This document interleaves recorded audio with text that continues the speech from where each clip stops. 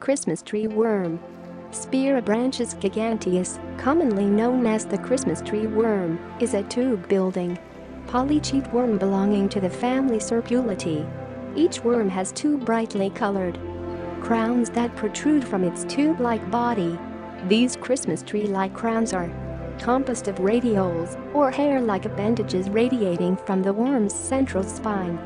These appendages are used for respiration and to catch dinner, which typically consists of microscopic plants or phytoplankton floating in the water. Christmas tree worms rapidly retract into their burrows, hiding from would-be predators. Christmas tree worms come in a variety of bright colors. They aren't very big, averaging about 3.8 centimeters in length. However, because of their distinctive shape, beauty, and color, these worms are easily spotted.